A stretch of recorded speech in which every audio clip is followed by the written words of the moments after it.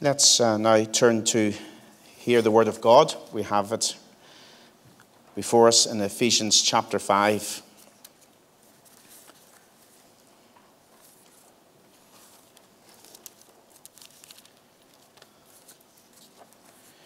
And I think we'll pick the reading up. Yeah, we'll go back into chapter 4, in fact, and read from verse 22. You were taught, with regard to your former way of life, to put off your old self, which is being corrupted by its deceitful desires, to be made new in the attitude of your minds, and to put on the new self, created to be like God in true righteousness and holiness. Therefore, each of you must put off falsehood and speak truthfully to his neighbor. For we are all members of one body. In your anger, do not sin. Do not let the sun go down while you are still angry, and do not give the devil a foothold. He who has been stealing must steal no longer, but must work, doing something useful with his own hands, that he may have something to share with those in need. Do not let any unwholesome talk come out of your mouths, but only what is helpful for building others up according to their needs, that it may benefit those who listen. And do not grieve the Holy Spirit of God, with whom you were sealed for the day of redemption. Get rid of all bitterness, rage, and anger, brawling and slander, along with every form of malice. Be kind and compassionate to one another, forgiving each other, just as in Christ God forgave you. Be imitators of God, therefore, as dearly loved children, and live a life of love, just as Christ loved us and gave himself up for us as a fragrant offering and sacrifice to God. But among you, there must not be even a hint of sexual immorality, or of any kind of impurity, or of greed, because these are improper for God's holy people. Nor should there be any obscenity, foolish talk, or coarse joking, which are out of place, but rather thanksgiving.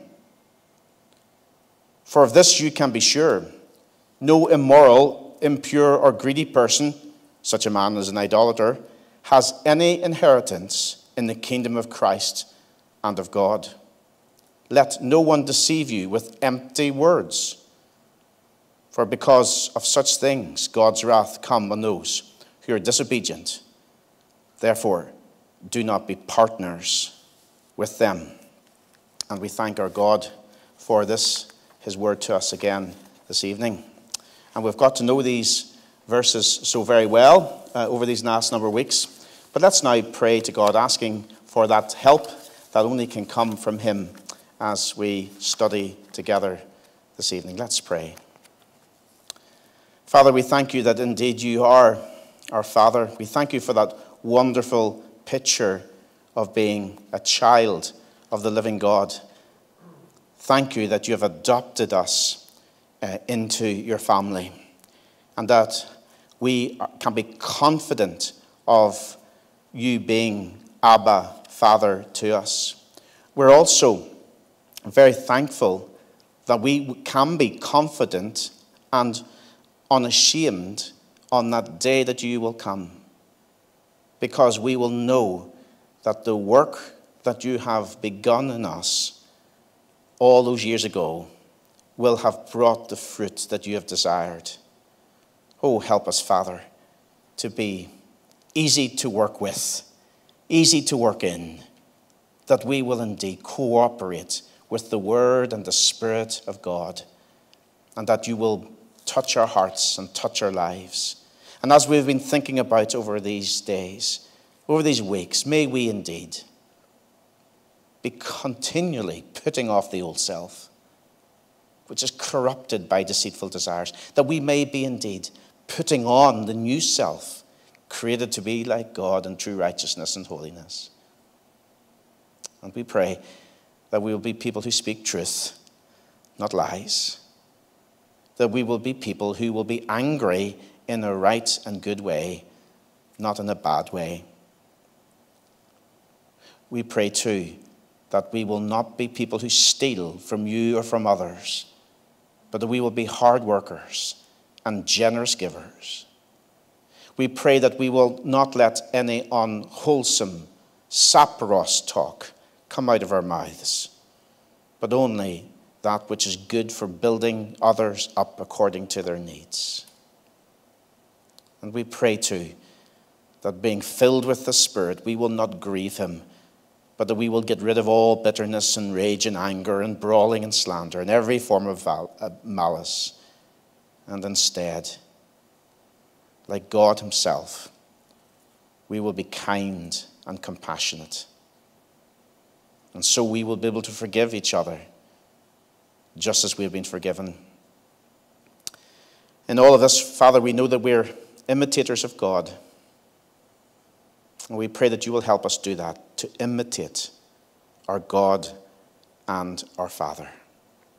And tonight, as we think about sexual immorality and all kinds of impurity, help us to be honest and help us to deal with this devastating sin that can wreck families and marriages and churches. Father, speak to us and help us to be honest and help us to know your leading and your guiding. You are a good, good God, and we thank you now that you will bless us as we study these words together, because we're asking for your help. We know that you'll give it. We pray in Jesus' name. Amen. Well, if you've got a Bible, please open at Ephesians 5. Now, I'm sure we're all aware that life is full of pressures and all kinds of problems. There are challenges on one hand and yet joys on the other hand. Heartaches and triumphs, confusions and illuminations. It is a crazy, mixed up world in which we live. And I would suggest to you that a major part of Scripture is making sense of it all. Making sense of it all. How to handle life properly. We don't come to church to have a massive group huddle now, do we? We don't come to church to enjoy that nice feel-good atmosphere. We don't come to church to experience the power of positive thinking so that we can just manage to hold on to our faith for another week. That somehow coming together just gives us that little bit of boost of energy, the boost of spiritual energy to hang on because everything's against us and everyone's against us. That's not why we come to church. We come here to glorify and worship God and to be equipped to handle life properly, biblically, and spiritually. I like what Ray Steadman says. Ray Steadman many years ago said this: the purpose of the church is not to make the world a better place to live in, it is to make a better people to live in the world. The purpose of the church is not to make the world a better place to live in, it is to make a better people to live in the world. Now, the byproduct, of course, is that the world should become a better place, but only after people are made better. So we have the secret of life. And we need to learn that secret and practice that secret and share that secret.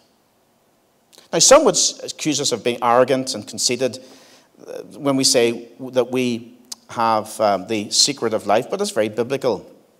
And it really goes back to those verses that we began our reading with this evening. Put off your old self, which has been corrupted by its deceitful desires. In verse 24, put on the new self. So we put off, we put on. And the 5 areas of life that we've looked at can cause such devastation. If we could just learn the secret of life, we would deal with those 5 areas and others besides that Scripture covers, so that they will not enter into our lives, they will not enter our living, they won't enter into our families, they won't enter into our church.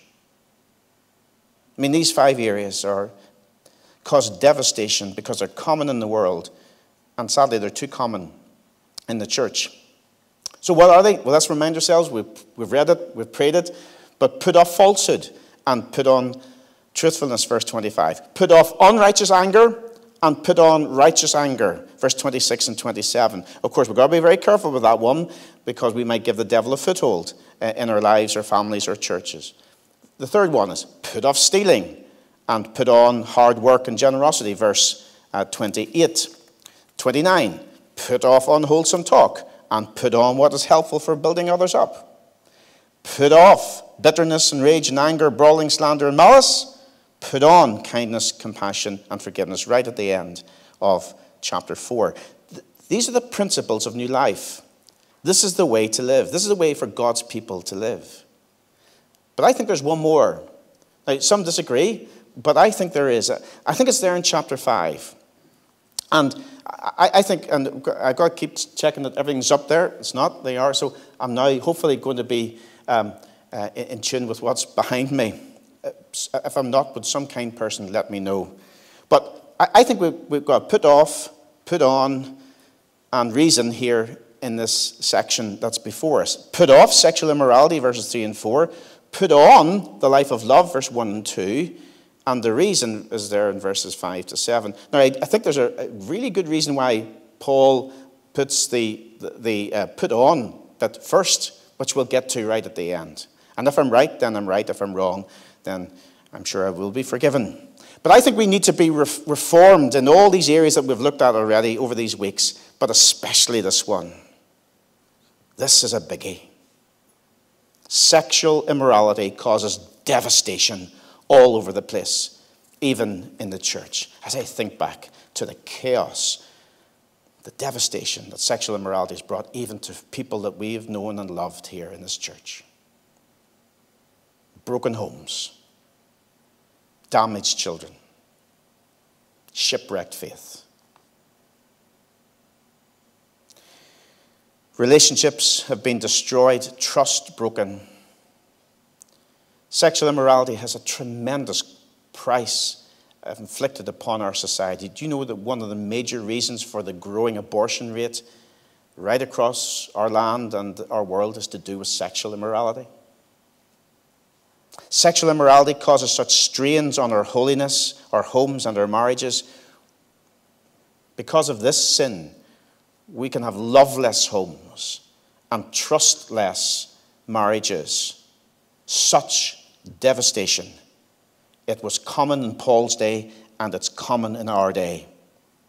Now, the original readers lived in the notorious, sinful port city of Ephesus. It was wicked. It was decadent. We think things are bad now. Well, probably they weren't much better then in that particular city as in other cities like Corinth. Sex, women, children, relationships, truth, money, all were misused and abused. The dominant religion of the day was the worship of Diana. And part of the practice of this religion was ritual prostitution in the temple built to her honor. And sexual perversion was accepted as valid and even exalted. It was backed by business because it was good for business, you can imagine, and it was backed by the religious elite as they sought to promote it. And the Ephesians were told from youth that sexual perversion was okay, it was normal, it was healthy. Don't suppress your sexual desires, they were told. Satisfy your sexual desires, whatever way you want, whenever you want, with whoever you want. Ding.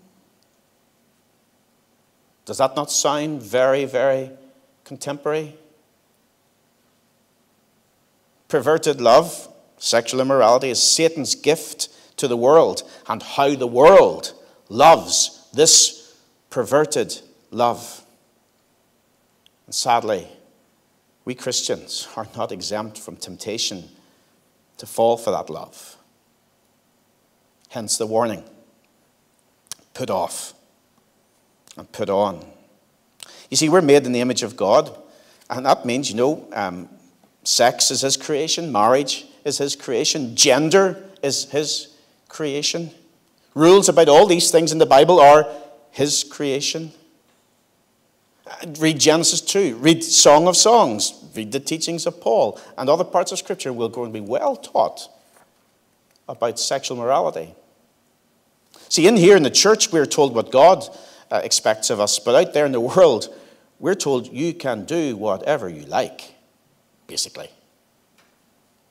The world says you are entitled. You have the right. You're almost obligated to satisfy your desires. But as we see, God has a different point of view.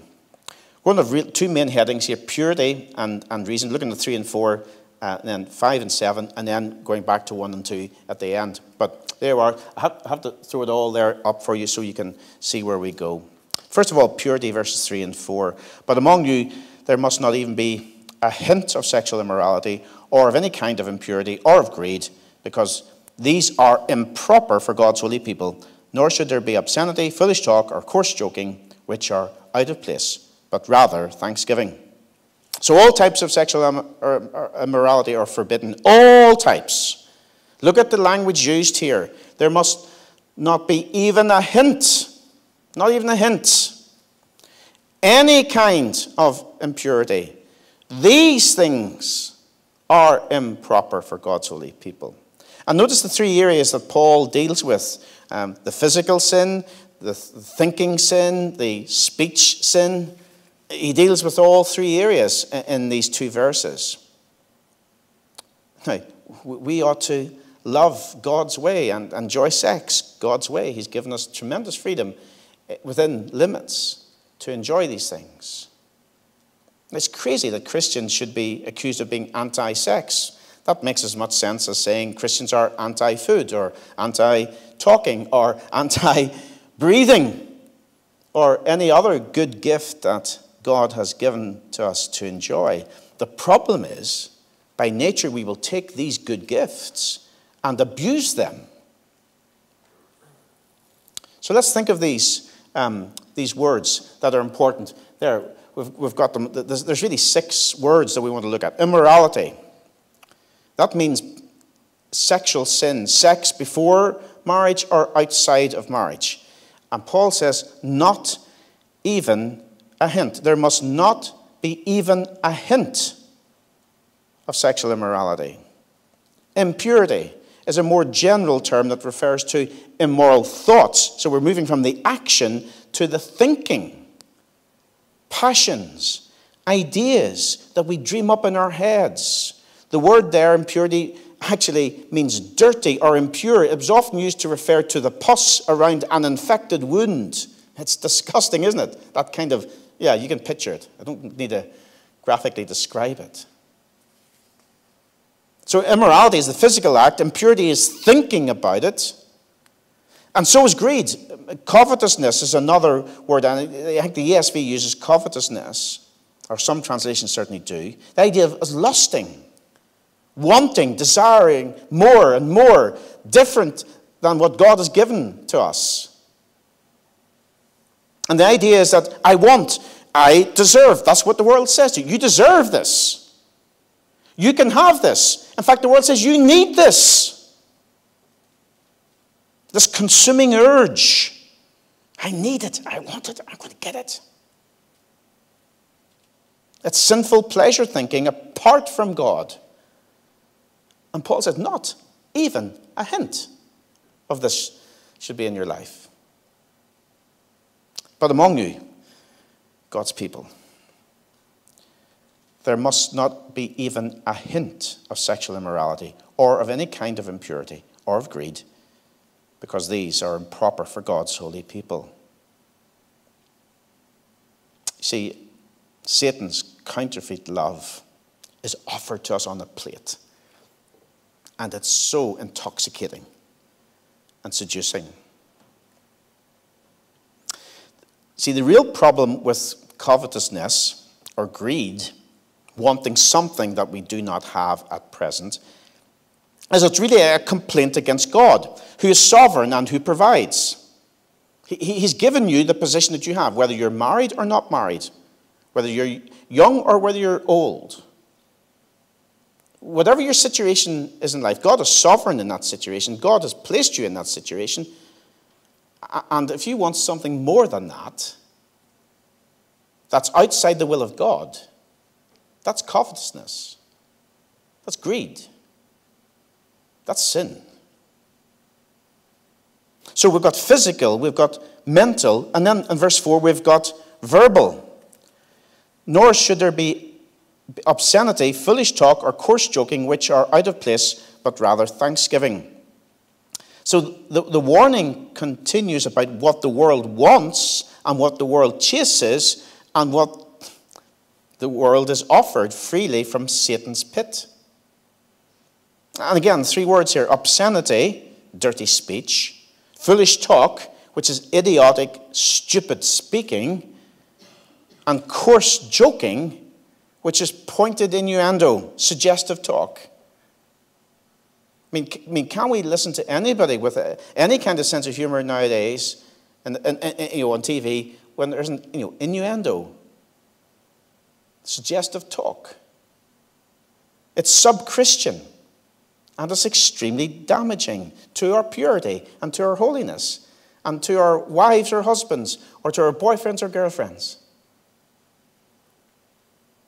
Some of you might be saying, this is not a wee bit petty, What's wrong with a bit of funny talk? Hey, McNeely, you of all people, you like a bit of crack, a bit of fun. And there's nothing wrong with fun. A sense of humor is good. But coarse joking, foolish talk, obscenity is dangerous. Why? I think as Brian Chappell said, because we see what we say. And then we do what we say. I think that's very important. We see what we say, and then we do what we say. There's a bit of a slippery slope danger here. Satan knows exactly what he's doing. We lower our inhibitions and say, I'd never do that, but hey, let's talk about it. I would never do that, but let's think about it. Slowly but surely, we think and we speak in a non-God-honoring way, and one step at a time, the slippery slope is entered onto, and loose thoughts, loose words, loose actions. I don't think anybody ever sets out, or very few Christians would ever set out, for instance, to commit adultery, but it all begins with a thought that's improper. Or perhaps an improper word that leads to improper actions. But isn't God good? He tells us what our talking should be used for at the end of verse 4, but rather thanksgiving. Notice that there at the end of verse 4?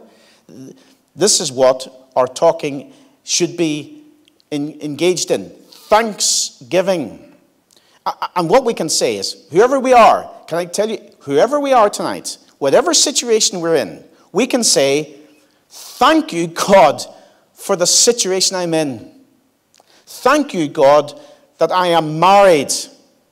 Or thank you, God, that I'm single. Yes. That doesn't mean that if you're single, it's wrong for you to want to be married. But you've got to be able to say, I'm thankful for the position that I am in right now. I'm thankful for your sovereign rule over my life, Lord God. I am thankful for your providential care to me. I am thankful for the word of God which leads me and explains to me about holiness. I am thankful for the Holy Spirit who enables me to be holy in an unholy world. I am thankful for the cross, the example of pure love. I am thankful for the church where I have brothers and sisters who will help me in the battle against the flesh. Thankfulness, you see, is a powerful weapon against sexual immorality. He is in control. Yes, he has provided. He has spoken, and we are thankful. And we have sufficient help and truth and power, and we're called to a brand new lifestyle, different to the world, better than the world, safer than the world. And so in many ways we've and this is so good to have so many young people here tonight. There's two kinds of love and offer to you young people, and there is to me, an old man. There's God's love, which is sacrificial and giving, and there's Satan's love, which is unsatisfying and lustful. And we've got to decide, which love do we want? Which love are we going to give ourselves to? There's only really one. So that's purity. And then we've got the reason for this. Now, verse 5 may seem severe. Yeah, it's not easy to read. For of this you can be sure, no immoral, impure, or greedy person, such a man as an idolater, has an inheritance in the kingdom of Christ and of God. Let no one deceive you with empty words, but because of such words, God's wrath comes on those who are disobedient. Therefore, do not be partners with them. If we have a low view of sin, and we're very accepting of what's going on in the world, then this will appear to be severe. But what we've got to acknowledge is Scripture is consistent and clear. If we had time, we would read passages like, in fact, we do have time, 1 Corinthians 6, 9 and 10. Do you not know that the wicked will not inherit the kingdom of God? Do not be deceived, neither sexually immoral, or idolaters, nor adulterers, nor male prostitutes, nor homosexual offenders, nor thieves, nor the greedy, nor drunkards, nor slanderers, nor swindlers will inherit the kingdom of God. You can read the same in Galatians 5, verses 19 to 21, and also in 1 John chapter 3, verses 7 to 10, and in other places too. And what the Bible says, that no continually practicing sinner, no unrepentant sensualist has eternal life. There is no inheritance for such people. They're described as them in verse 7. We'll get to that in a few moments. Because what they have done, and you'll notice in verse 5, such a man is an idolater, they're making sexual sin God. Do you notice that? For this you can be sure, no immoral, impure, or greedy person, such a man is an idolater, has an inheritance in the kingdom of God. If you give yourself to these things, and they're the source of joy and contentment, and you chase after these things to get the satisfaction that you long for, that we all long for, then you've made that sin, or sins, God. And therefore you can have no part of his kingdom. No part of his kingdom. Now, do Christians fall into these sins from time to time? Of course they do. I stand guilty before you of these things. Don't you think for one moment that I'm not. I'm guilty in thinking. But true Christians will not persist in these sins. And that's the difference. Repentant sinners are forgiven. Unrepentant sinners are unforgiven. Now, verse 5 therefore refers to deliberately chosen lifestyles of disobedience by unbelievers. But verse 6, in many ways, it actually gets worse. Let no one deceive you with these empty words, for because of such things God's wrath comes on those who are disobedient. Such people face the wrath of God. It's not just an Old Testament idea, this, of course, this wrath of God. I mean, Jesus talked more about the wrath of God than anyone else. Even in John 3:16, the verse that so many people like to quote. He says, the people who believe will not perish. And of course, those who don't believe will perish. God's people get eternal life by grace. Unsaved people don't. See, the sexual immoral lifestyle that so many in our world are choosing is a religion, not of God. And it will result in not being part of the kingdom of Christ and of God, verse 5. And it will result in facing the wrath of God, verse 6. Now you might be saying, where's grace in all of this? Where's the grace in all of this?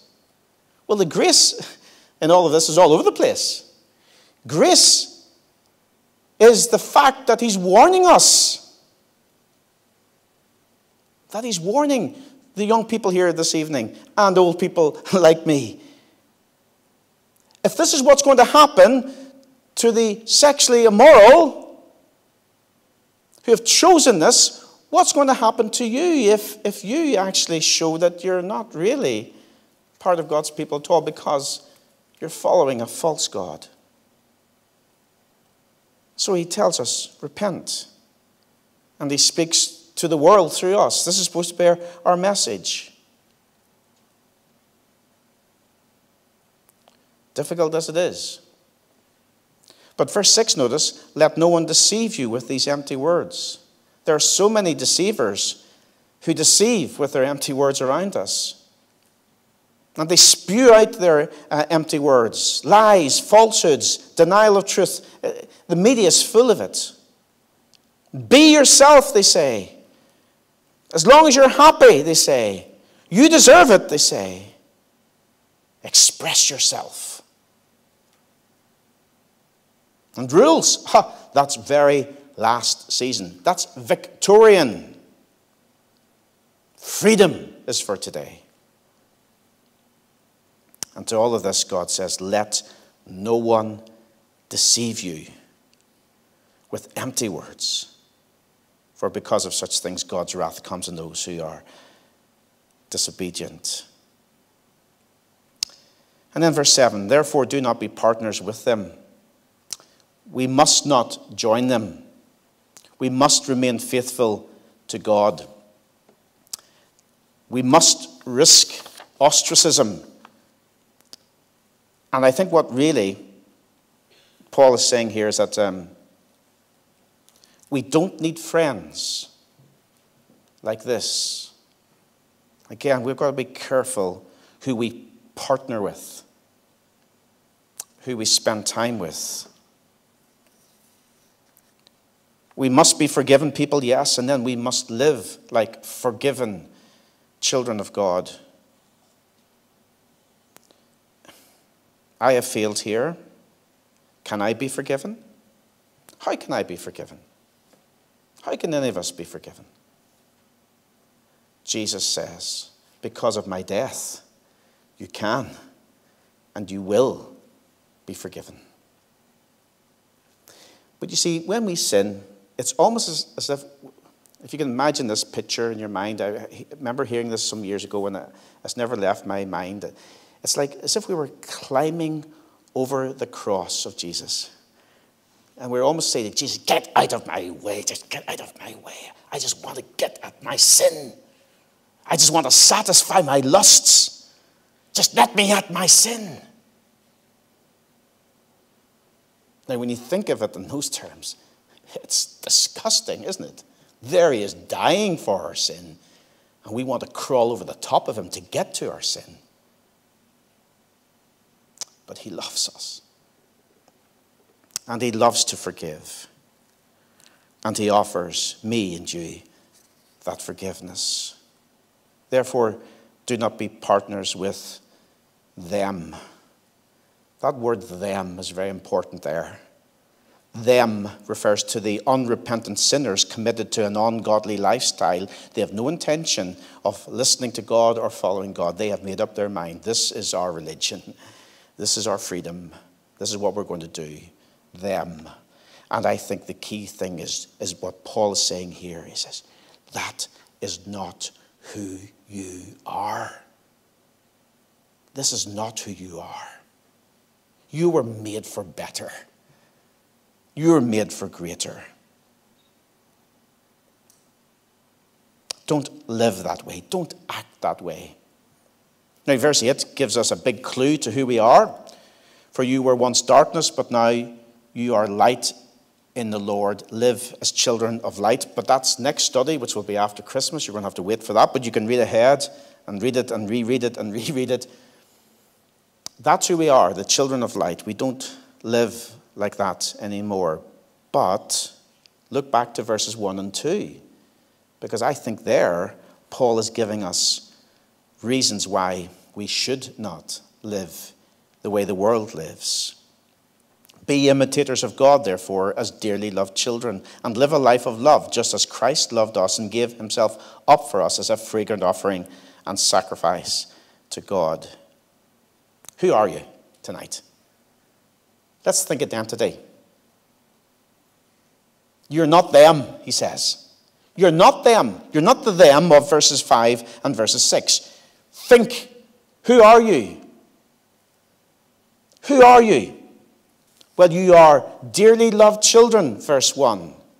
You are the children or the people loved by Christ, verse 2. See, this is the reality of our relationship that leads us to holiness. Savor your identity. You're the beloved of God. You're the beloved of Christ. And the order, by the way, is so very, very important here. Paul doesn't say, or God doesn't say to us through Paul, I will love you if you live a life of love. I will love you if you imitate God. No. He says, as dearly loved children, be imitators of God. He says, just as Christ loved us, live a life of love. See, the relationship comes first. Our identity leads to our activity. It's not our activity leading to our identity. So again, let's be very clear. God is not saying to us, get your life in order, then you will be my child. No, he's saying, you are my child, so live your life in order. Brian Chappell again says, we often confuse our who and our do. We think what we do will establish who we are. And the gospel says who we are establishes what we do. Now, that may sound complicated, but actually think about it.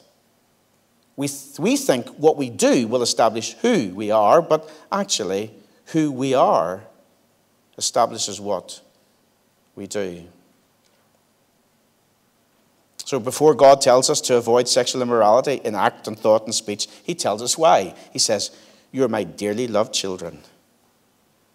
You are loved by my Son, the Lord Jesus Christ. Yes, he warns us about the danger of exclusion from the kingdom of Christ. Yes, he warns us about facing the wrath of God if we show ourselves, in fact, not to be his dearly loved children. But he begins with our true identity as his true people. It's our identity as his children that leads to our holy activity. It is who we are that leads to what we do. That's why verses 1 and 2 is where it is, and 3 and 4 is where it is.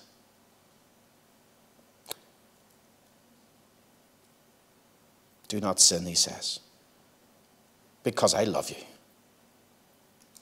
Do not sin, because Jesus loves you. Yeah, sexual immorality is another weapon of mass destruction. We have seen it all around us. The sad reality is that there could be someone even in this building tonight who might become a victim.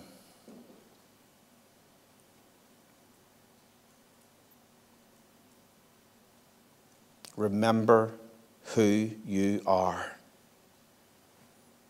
in him and for him, to do the right things. Verse 1 tells us, be imitators of God. So as we conclude, let's think about imitating the God-man who came at Christmas, the Lord Jesus Christ. He never obsessed with lust.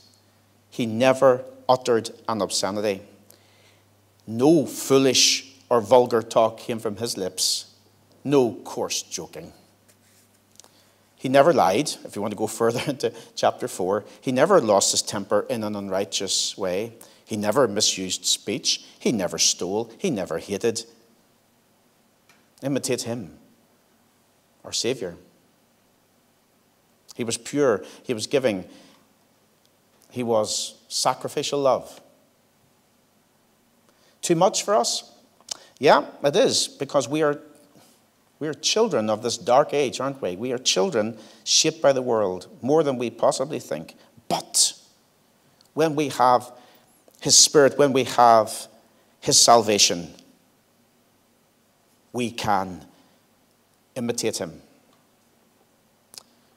The world says, be free, express yourself. We need to be free to love in a pure and holy way. In Christ we can be free. In his grace we can be free. One of my favorite preachers said this. He says, almost like in a prayer at the end of a sermon, he says, God, take over my actions. Take over my thoughts. Take over my speech. And then one day, take me home. That's a good prayer to pray, is it not? Lord, take over my actions, thoughts, and speech, and then one day, take me home. Father, we thank you that you have warned us again of another weapon of mass destruction. And we fear for the world around us. So many people we know and love who have no inheritance in the kingdom of Christ and of God. So many people we know and love who are facing God's wrath. But for us, your people, dearly loved children, loved by Christ, saved by Christ, indwelt by his Spirit, we have such hope.